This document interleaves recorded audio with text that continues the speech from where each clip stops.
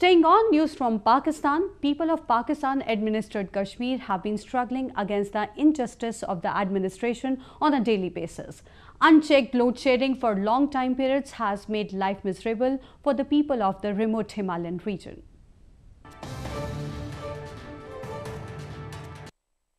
The callous and indifferent attitude of authorities has left the people of Pakistan-administered Kashmir in the dark, quite literally.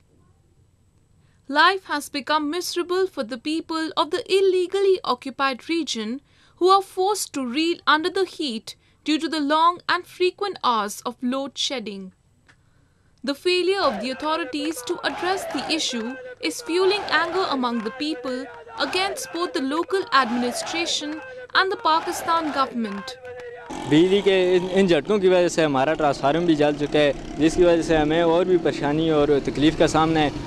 आजकल गर्मी है, बहुत से लोग बिजली की वजह से, लोड शेडिंग की वजह से परेशान होकर दरियाओं का रुख कर रहे हैं। बहुत सी परेशानी है, लोगों को बहुत परेशानी है। घर में उनके आजकल इतनी गर्मी है कि घर में बैठा ही नहीं जा सकता, 1 घंटा भी नहीं बैठा जा सकता। और ऊपर से बिजली का ये काम है कि 2 घंटे 1 घंटे रेगुलरली मुसलसल, कोई वक्फा ही नहीं है बीच में।